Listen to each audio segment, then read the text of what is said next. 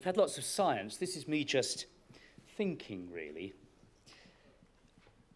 I've got lots of disclosures, and I've made lots of money out of Dupuytrens, so that's the truth of the matter. But here's the problem. We all like evidence-based medicine. But we know now, since Zeopex has been introduced, that some healthcare systems won't allow Zeopex unless there's a randomized trial comparing it with this, that, or something else. And that's inhibited the uptake across many countries in Europe, as we know from our FESH studies.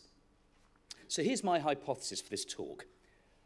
I believe that a valid, generalizable, unbiased, randomized trial cannot be designed to compare collagenase with either PNF, fasciectomy, or even skin grafting.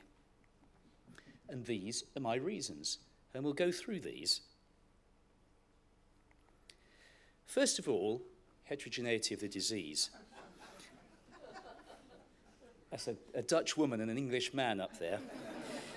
Now, some cords are more suitable for collagenase than needle fasciotomy. A tiny, skinny little cord, of course, you just stick a needle in it. But as the cord gets broader and broader, it's not suitable for a needle, but you can use collagenase. And as the skin gets more and more involved, it's not suitable for a collagenase or a needle. You start to think about surgery, perhaps even a skin graft. So clearly, no one's going to waste money using collagenase on a tiny, skinny cord. But equally, if you use collagenase on multiple digits, we've heard about 2 digits now, but a patient with 4, 5, 6, 7 different parts of their hand to fix, why waste money on lots and lots of collagenase injections? Why keep coming back for your manipulation, back for therapy, another injection, back for another injection? Have one operation and get it fixed. And so it's obvious, really, isn't it? We're comparing twigs, which perhaps might be suitable for needle fasciotomy, with logs that might be suitable for perhaps collagenase or even surgery. We've got lots of different ways. They might all have 2 wheels, but there's different bikes for different purposes, different treatments for different purposes. They're all off the Honda website. So we can never have a study that's generalizable because of heterogeneity. You can design whatever study you want, but it will never actually match the patient you've got in front of you. Equipoise. Now, you know that a study can only be undertaken ethically if both the clinician and the patient have equipoise for both treatments. If you haven't got equipoise, you have not got an ethical study. And this introduces bias. Now, in our patients, 4 out of 5 patients requesting Zeopex would never have agreed to surgery. So recruitment for any sort of study will be highly hampered by patient bias. And all of you that use Zeopex will know people look you up on the internet, they travel a long way, they come and find you. Our treatment rates for Dupuytrens have rocketed, and that's because we're offering Zeopex, not because people come for surgery. And similarly, surgeons, we're all biased, and every single surgeon in this room will have a different view about the right treatment for the right cord. So we're just as biased as well. What about outcome measures?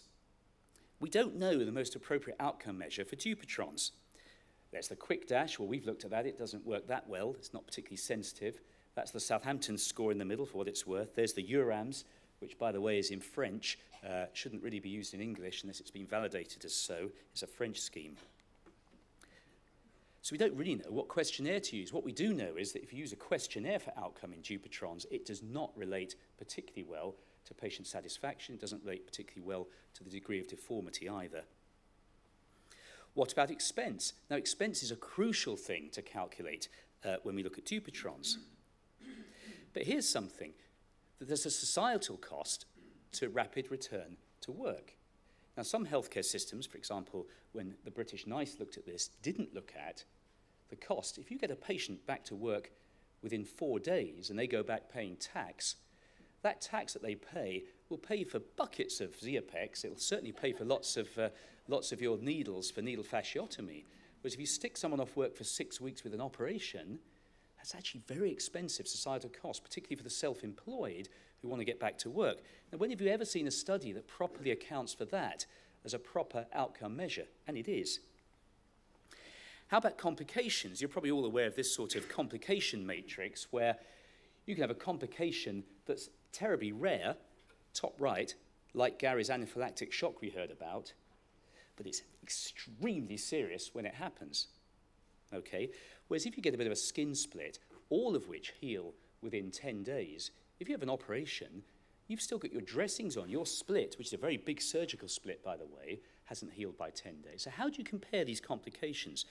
Who's to say that an injured nerve doing an operation is better or worse as a complication than a painful blood blister with Zeopex? So you can't compare complications as a primary or secondary outcome.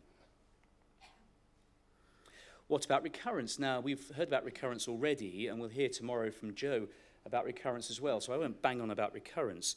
But here's something. Recurrence after different treatments has a different value. If you have a recurrence after needle fasciotomy, as Paul will tell us, it's dead easy just to stick another needle in. Same actually for Zeopex. Comes back, well, so what? You have another injection, or if you want an operation, it's quite an easy operation. If you have recurrence after surgery, even though the recurrence rate after surgery is lower, well, that's a difficult operation. It's hazardous, it takes time, the nerves are at risk, recovery is later. So recurrence isn't really an outcome either. Funding, who's going to pay for this? I'll tell you what, I don't think SOBI will pay for this sort of study, just supposing the study showed that needle fasciotomy is as good as Zeopex. Well, they're not going to take that commercial risk. And I'm not sure actually that state funding or charity funding would look at this either, because at the end of the day, there's so many biases amongst the patient and surgeon, and there's so many different types of twigs and logs, apples and oranges, that actually people probably aren't going to put much money into this sort of non-generalizable study, because the value won't be particularly there for the patient in front of you. Blinding, we all know that a proper randomized study should be blinded. Well, you can't blind this sort of thing. It's pretty obvious if you're injecting a drug or sticking a needle in or having an operation. So there's no blinding here. Here's my last slide. What about duration of follow-up? Now, you could say that recurrence is quite important, and we know that people criticize needle fasciotomy because it recurs a lot. Collagenase clearly recurs quite a bit, not quite as much as needles probably. Surgery probably recurs a little bit less. Well, okay, if that's an outcome measure, you need a 5-year study. Another 2 years to write it up, that's 7 years. Well, Auxilium, SOBI, Endo, whoever, they'll be bankrupt if they wait 7 years before we start using this stuff, before we get the next study. You can't wait for that long. Patients won't. They're demanding this. And we're pretty happy. So it's my opinion, at least, that I don't think you're going to design a proper randomized study on average to look at the average cord and what's the best treatment. And I think we already know more or less enough how to choose what you'll treat for what particular patient and in what particular situation. And I think we can have to deduce from what we've got already and perhaps not be looking too hard to fund what will probably be a useless randomized trial. Paul showed you the book. Make sure you send those forms off. If you come to FESH, you get the hard copy book. If you're not coming to FESH, send off that leaflet in your bag, and we'll email you a digital one for your iPad. Thank you.